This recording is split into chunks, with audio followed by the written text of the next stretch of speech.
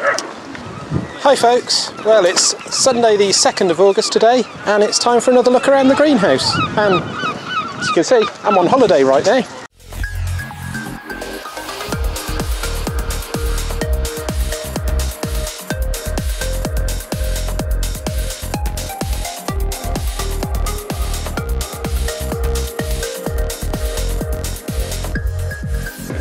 Upon coming back from my holiday I noticed this, and this leaf seems to be covered in little green aphids sucking away on it.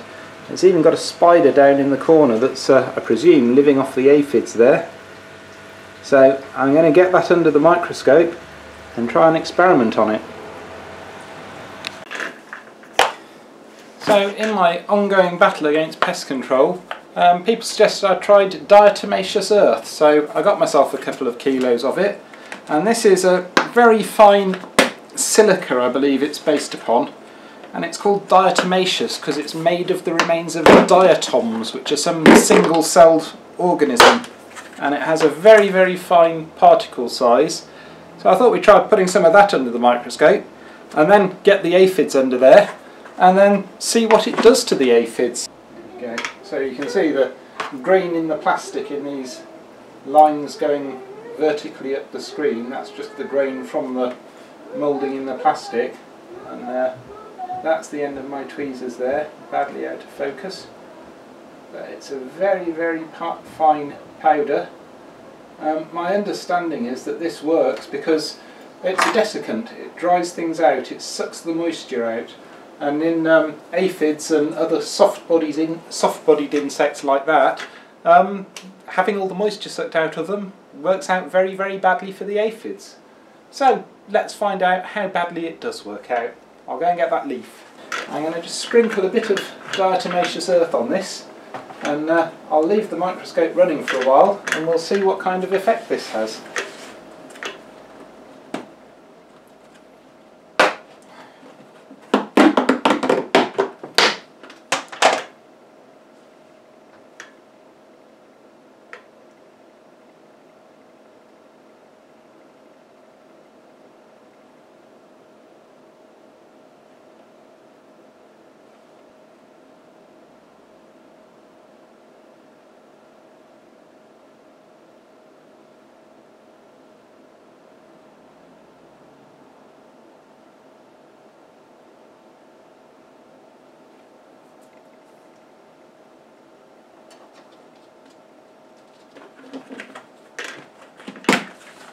Right,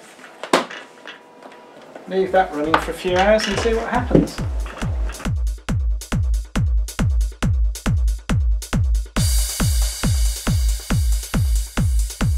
Okay, so what you're watching here is a total of 9 hours of footage that I shot under the microscope, and the majority of this is played back at 100 times speed, but I do slow it down in places when there's something I noticed that looked particularly noteworthy. And I had all sorts of problems recording this because as the leaf was drying out under the microscope it kept going out of focus, so I had to continually adjust it. Well, not continually, every 20 minutes, half an hour I came in and fiddled about with it and adjusted it and got things back in focus again.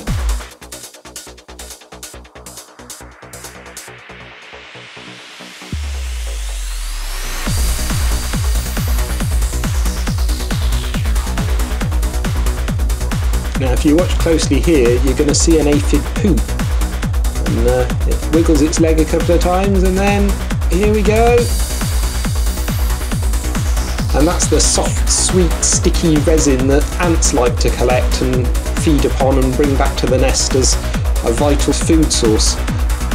Now what Diatomaceous Earth is it's the remains of this micro single-cellular little algae style plant called a diatom, and these have been around since the age of the dinosaurs. They live in the sea and they build their bodies out of silica, out of sand basically, but just out of silica, the raw material, and they build, because they're single cellular, they build a very, very fine shell, and after these have died this shell sinks down to the seabed and you get the seabed covered in lots and lots of the remains of diatoms, which is where Diatomaceous Earth comes from.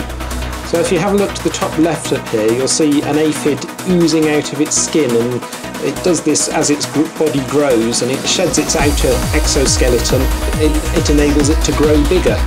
So all the little white fluffy bits that you see, they're kicking around a piece there, are actually the shed skins of the aphid. And these little, they look white, they're basically transparent, but they look white. And they're often mistaken for being whitefly, but of course they don't move because they're just the remains of the aphid's outer layer.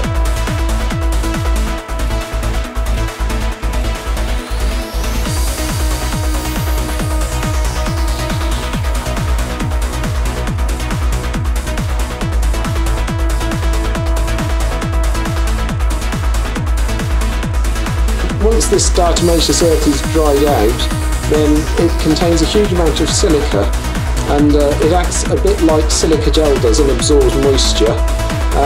The other possibility of one of the ways it's working is because it's made of such small fine particles, they're very sharp and they get into the skin and joints on the aphids and other soft-skinned insects and gum up the works that way.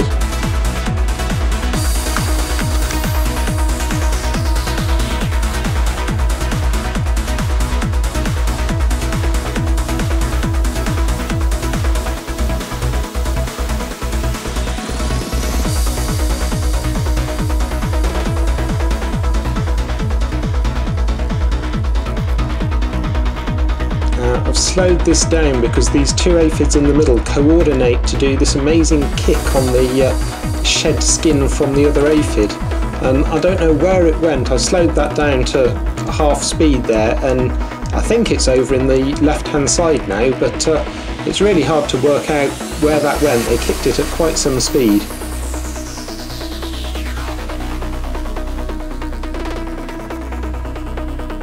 We're just having a little look around the leaf to see if there's anything interesting going on here.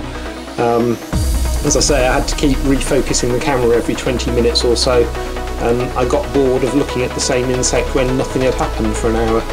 So I was just having a little look around the leaf to see if there was anything exciting going on.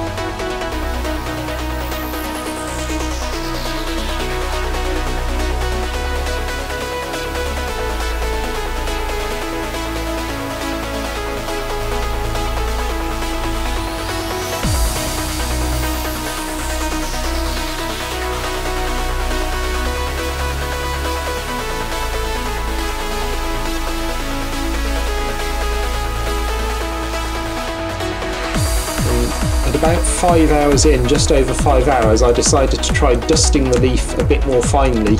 So this is why the aphids now look slightly more covered with silica, or with diatomaceous earth. I was just trying my new duster out, which I'll show you later on. I was also trying to kind of speed up any kind of result because things were going rather slowly with no obvious effect, no obvious detriment going on to the aphids. They're covered in white powder, but it doesn't seem to be affecting their skin at all. There are a couple of them that shed their skin though, but I think that's just as a normal. There goes one now, beautiful, in the top left hand corner there. But I think this is just a normal part of them growing because they don't seem to be stopping their feeding at all or doing anything different. They're all quite happily stood there with their spike stuck in the leaf so they can drain all the sap out of it.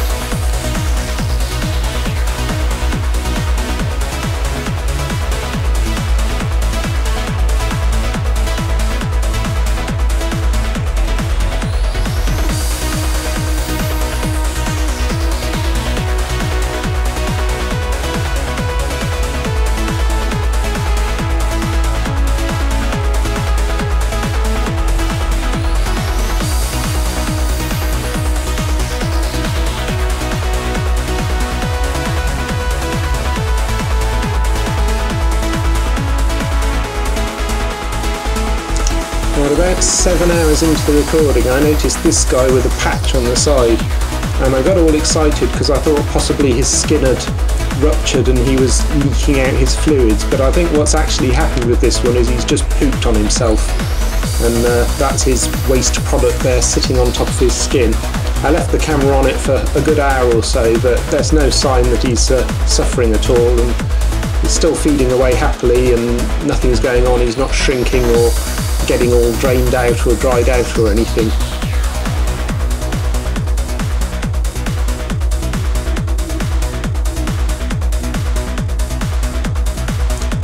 This little guy doesn't seem to be enjoying himself very much though.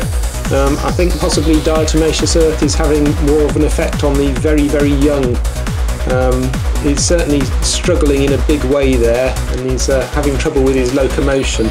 So it is possible that the fine particles of silica are getting into the joints and the gaps in the exoskeleton on the aphid and gumming up the works that way and affecting the young rather than affecting the adults that are already feeding.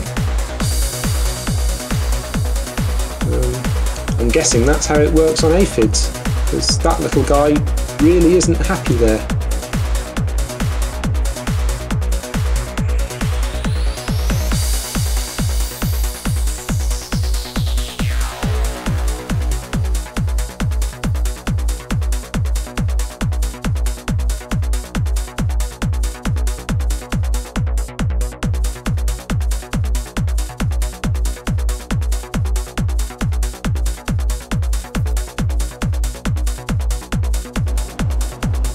Anyway, enough of that. If anyone's still watching at this point, let's have a look at the rest of the plants in the greenhouses. So let's have a quick look at greenhouse number 2. This goldenberry, which has been suffering for ever such a long time, actually seems to be putting out some new growth now. And this is after spraying it with a mixture of neem oil and detergent. But I've got some little tiny baby leaves coming through that have not been eaten by the spider mites. So I think I might be winning that battle finally. The brandywine is everywhere, and really I should have tied this up weeks ago, months ago, because it's getting a bit trodden on when I walk in and out, but it doesn't seem to mind too much. And to be honest, I'm quite grateful it hasn't grown too tall. Sun cherry, red cherry hybrid is looking a whole lot happier these days. Really looking quite good there with the number of tomatoes coming on there. It's absolutely everywhere. My sweet aperitif is quite sweet. I'm going to go and get a different camera. In the corner here, the sweet aperitif is everywhere and putting out lots and lots of tomatoes. I'm very happy with that. This brandywine here has got a whole lot of fruit low down, some of which is ripening. So really quite pleased with that one. My son's butterbean is not looking so happy this week, and all I can think is this is where I sprayed it with the mixture of neem oil and detergent. All the leaves that got sprayed have gone kind of crunchy, but the leaves that didn't, the new growth, still looks fine. And I wonder if this is because I mixed with the wrong kind of detergent when I dosed this plant, but none of the others seem to be suffering the same way, so really not sure what's afflicting that. And over in the corner, my goldenberry is finally putting out new growth that isn't getting destroyed by spider mites straight away. So hopefully that's on the mend after many months of sitting there doing nothing. Let's check out greenhouse number 1. And here we are in greenhouse number 2, starting off with the massive brandywine in the corner there. Absolutely humongous. A few fruit on it, it's coming along. It'll take a while. A couple there, some around here, one up there that's starting to get ripe. So generally looking alright. Certainly impressive amount of growth on it.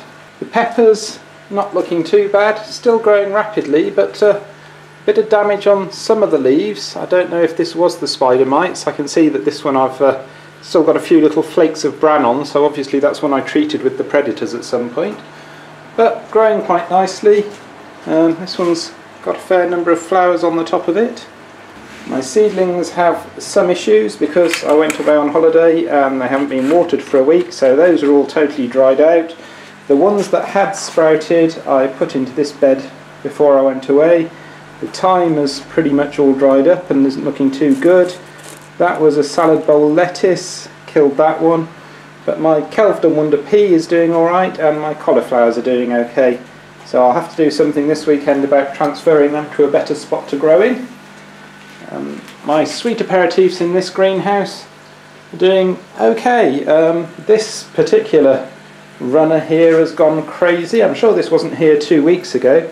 This is all off this plant round in the corner there, and it's spreading out to take over the room, and it's suspended itself from one of the runners on a higher up tomato. So impressive job of tying itself up there.